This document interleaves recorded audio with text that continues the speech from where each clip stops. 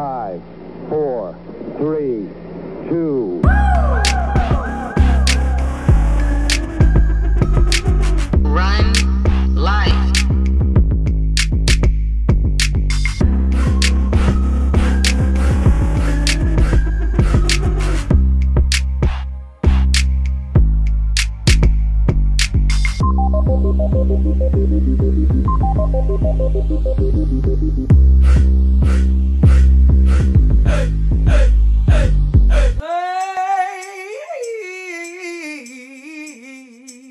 Run life.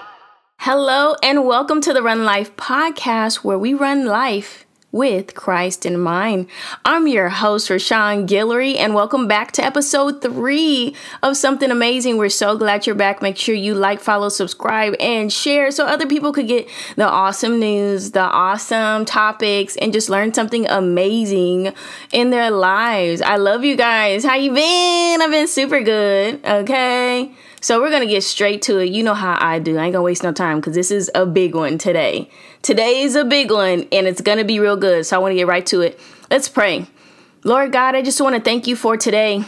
Thank you for waking up us this morning and starting us on our way, closing our right mind. God, thank you for being so big. You are a God of the earth. You are the God of the microcosm. You are the God of the macrocosm. You are the God of the universe, the universes, black holes, just like literally everything, tiny, little like germs. And, we have like a whole environment on our skin. Somehow, God, from every little tiny being to the biggest thing we could possibly imagine, you run that like flawlessly. The things that we have no clue about. I mean, you talk about multitasking, God. You are the ultimate multitasker.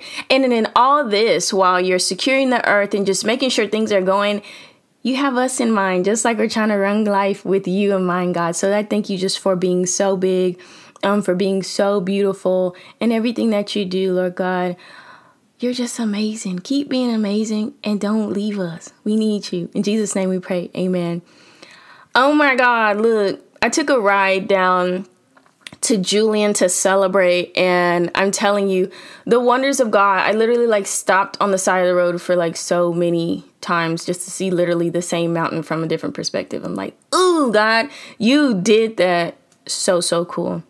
I'm not going to waste your time. Let's get to the news. All right, so something real sad that I thought struck a nerve with me, and I was like, maybe I should talk about it because it's very poignant to where we are in the year. So does everybody know Lizzo?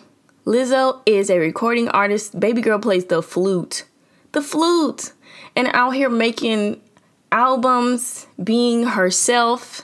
Hallelujah.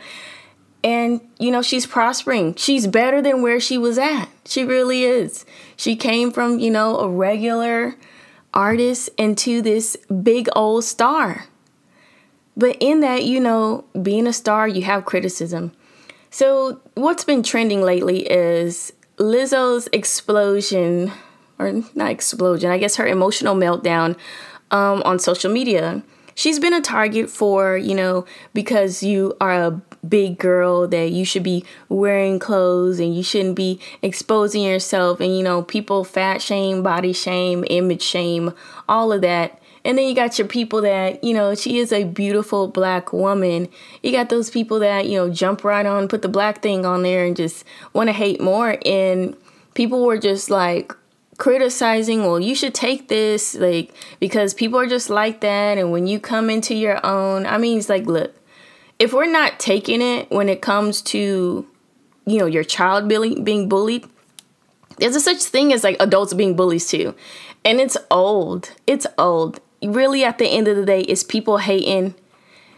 As big as Lizzo wanna be, could be, should be, let her be. Her body type and what she's doing, let her do it. It's part of her persona. A lot of what people do in the industry, it's not really them a lot of times. It's the persona they take. They take on a character. Let Lizzo be the biggest, smallest, shortest, whatever character she want to be, and let her live her life. I'm sure her bank account is doing more than yours, okay? It's 11 o'clock. And that is none of anybody's concern. Let Lizzo be Lizzo, please. Let Lizzo be Lizzo, okay? Because I'm tired of her crying. You know, I'm tired. I've been through criticism too. And I'm like, oh, why do people say that about me? But on the other hand, it's just like, look, people going to be raggedy. Let them be raggedy. Send them on with a prayer. And keep making your money, honey, okay? I'm all for it. Big, skinny, fat, tall, whatever you want to be you. This is your life. You do that. I could do with less of the flashing me with your butt. But nobody said anything when Rikishi was doing it. Okay? Listen here. I'll snap.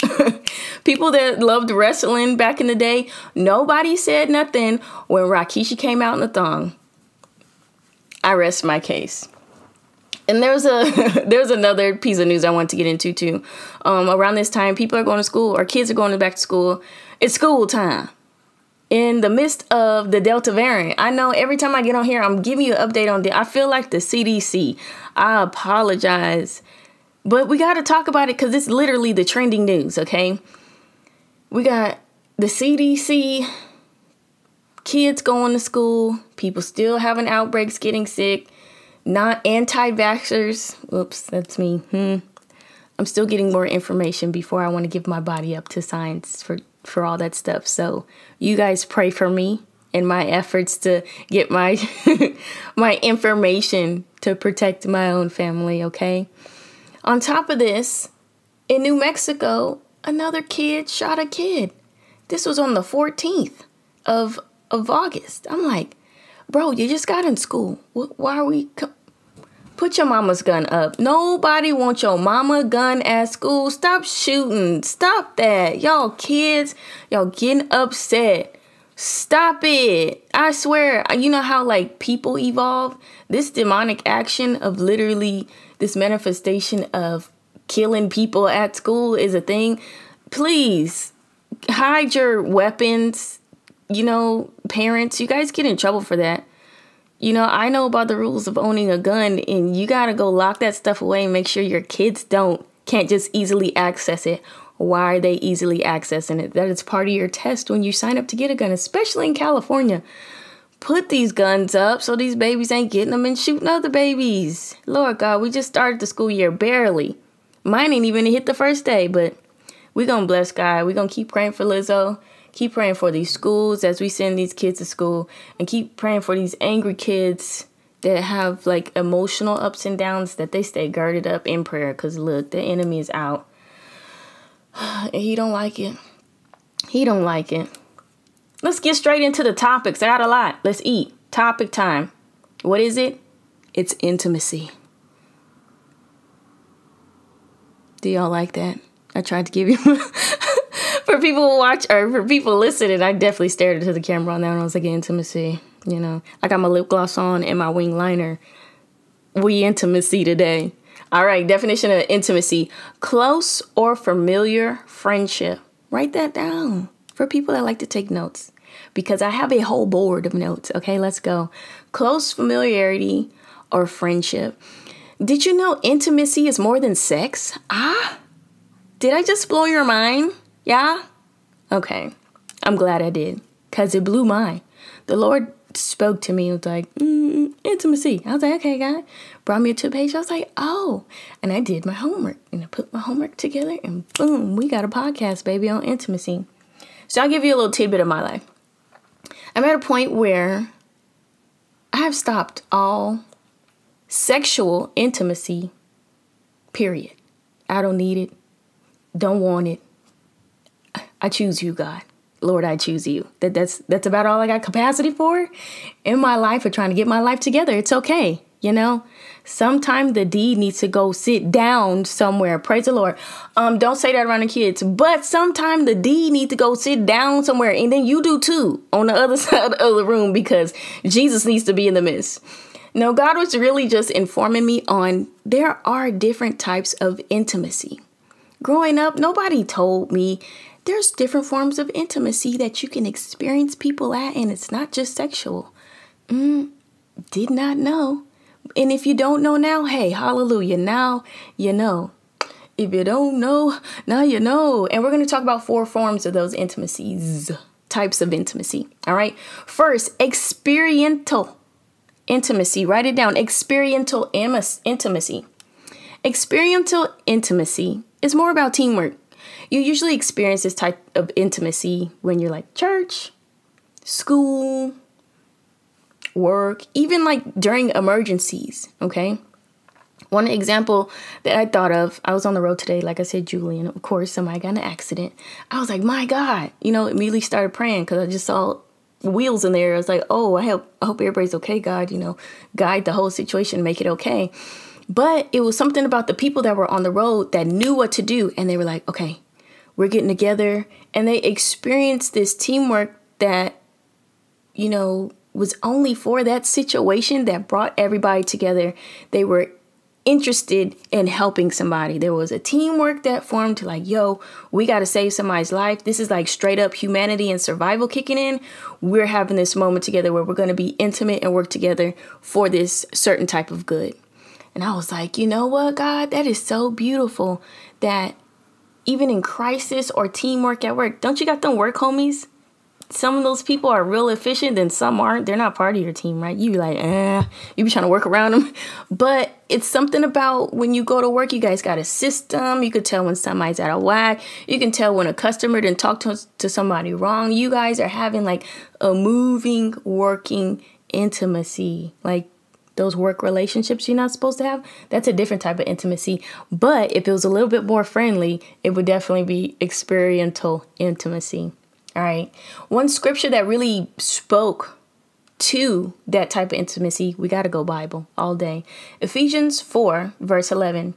And he gave some apostles and some prophets and some evangelists and some pastors and teachers. Now, this part of Ephesians is really referencing like how the body of Christ is all working together. Everybody has a different part, but we're all on the same team. We're all having the same type of experience of trying to bring people closer to God, help them, give them hope, all those things, basically what Jesus did in his life, We're working together toward a like outcome, experiential intimacy. Number 2, emotional intimacy. I like saying intimacy in this mic. It's doing something to me. I'm sorry. This ain't even the one that we really know about. Emotional intimacy. This intimacy really is verbal in a sense. It's more so verbal. This is when you could share to, from sister to sister, something, girl, there was a boy and he was just in, sister to sister, brother to brother. Man, I was at the game, man. We lost that game, man.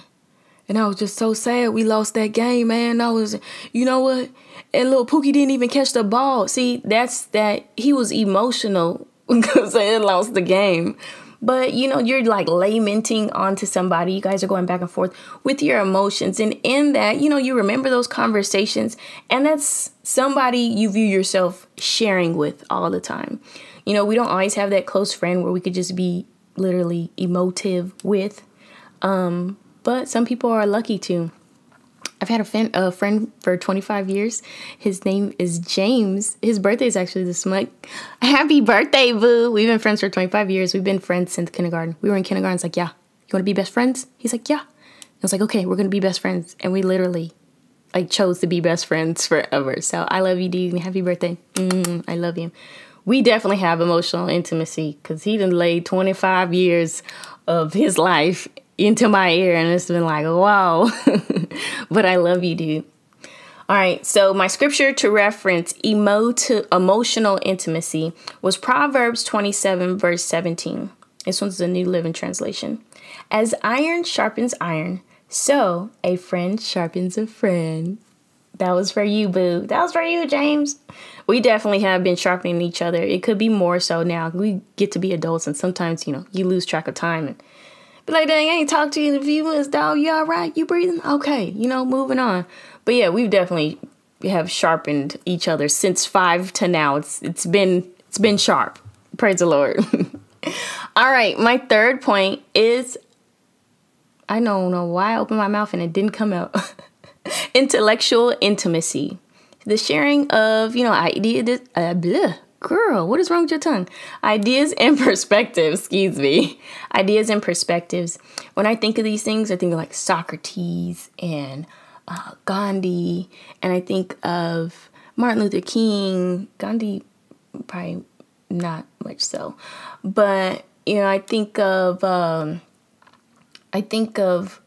bell hooks. I think of like just raw intellectual, just yes, Lord, I have a thing for just knowledge in general. Love it, love it, love it. I actually have like an intellectual intimacy friend. Like we only talk about smart stuff. It's rarely gossip. If the gossip is connected to something, it just be like, oh, you know that girl, and then we're like, okay, but this idea is going to be so good. Like everything is like brainiac stuff with us. And I think I love that relationship so much. It's probably one of my top 5 relationships in my life that I love is the intellectual intimacy I get to share with this person. So thank you. I'm not going to say your name, but you are. Yes, yes, yes. Keep writing those books. Also with pastor stuff, you get to share with your pastor or share with the deacon and y'all like go toe to toe with the word. I think that's so cool because you get to like flex in a friendly way. It's like sparring. It's real friendly. You fighting, it's like bang, bang, bang. But it's like, yeah, okay, I see you. Intellect. Absolutely love that. Hence a podcast and all this information. My eyes just lit up on that third one. But for that scripture, I also highlighted, again, Proverbs 27, verse 17. Iron sharpens iron, so a friend sharpens a friend. We sharpening each other with what we got, So awesome. Goodness, you learn so many new things when you start talking about really brilliant stuff with your friends. Cut out gossip and talk about business and arts and creations. Do that stuff. I love it. I love it. Creator right here. We're creating.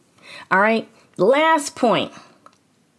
The one y'all know about, the intimacy y'all know about, is sexual intimacy. I said that's so gross. Sexual intimacy. I know that's going to sound so gross in the mic. It's all right. But most times that's the only intimacy that we've known. When we're talking about, oh, I'm trying to be intimate, it goes straight there like, ooh, with who? No, girl, you know what I'm saying? So sexual intimacy is like engaging with somebody sensually or sexually. The sensual stuff will lead you to sex. So y'all best to be quiet and sit down somewhere. Opposite rooms, remember? The D got to sit down somewhere, then you do too, but on the other side of the room, okay? Keep it safe. I can speak on it because I'm going through it. It's okay. So, you guys know what that is. Sexual intimacy. I don't want to explain it. I don't want to go there. Y'all are here because of sexual intimacy. So, praise the Lord for that. And then stop after that. Because I don't want to hear it. I don't want to hear it. All right, my scripture for that was, I know when we get up in the pulpit, nobody really tap into this reading. But a Song of Solomon. The Song of Solomon, chapter 1, verse 2. Let him kiss me with the kisses of his mouth.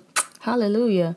For your love is better than wine. I got to read that one more time for myself, okay? Because, I didn't cut the last point out. Sexual intimacy is something I'm not experiencing right now, so I'm going to read it for myself. Song of Solomon 1, verse 2. Let him kiss me with the kisses of his mouth. For your love is better than wine. Hallelujah. That's Bible. That right there is Bible. So let's do a quick recap. I really enjoyed this intimacy one. I'm sorry, a little bit too much. But look, God gave me a word and I wanted to speak on it. I wanted us to know more than just sexual intimacy. I wanted you to know more than that. So when you want to experience intimacy, a close familiarity or friendship, it doesn't have to cross those lines of doing something wrong or doing something immoral, right? I really do get, I'm going to use this word, but I'm going to put it in a different context. I get aroused when I am intellectually intimate with somebody. it's not a sexual arousal, but if you go back and look at how I talked about point 3, intellectual intimacy, my eyes lit up because it's something I love, that I'm passionate about, that literally moves me, but it doesn't move me in the reproductive way. And still, as we go through this life, we don't always have to be stimulated sexually. You know, there's so many other forms of intimacy that can make you feel whole, to where you can still preserve yourself for when you want to get married in the future, if you in between booths, or trying to be look, I'm gonna tell you the truth. If you're trying to like cleanse yourself, if you are just trying to see God right now, because that's all you need to see, these things will help you. The enemy knows what to do. The enemy knows, like, our little, ooh, I could get you there, girl. Look, I'm about to send you a fine man that ain't worth a cotton picking quarter. But that's not everybody, so don't come for me. But in those ways of feeling valued or feeling something within that's not physical, experiential intimacy, emotional intimacy, intellectual intimacy, that can be your go-to.